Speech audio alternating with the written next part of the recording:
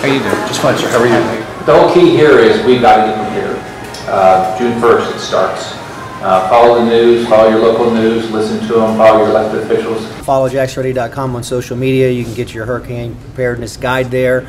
Have a kit, know your evacuation zone, and be prepared and start now. Don't wait in the unfortunate event of a storm. It all starts with the personal responsibility and taking that time, everyone said it, to make that kit, build that plan, and making sure that we have the necessary tools and resources in place. But it's also bigger than that. It's about stepping out and going down the street. It's about asking that neighbor, checking on that individual that may live alone, seniors that may not have access to services, and including them in your family plan. From tomorrow through next Thursday, you have a sales tax holiday for a lot of the stuff that you would buy to get prepared for a hurricane. 7 days of water, 7 days of food.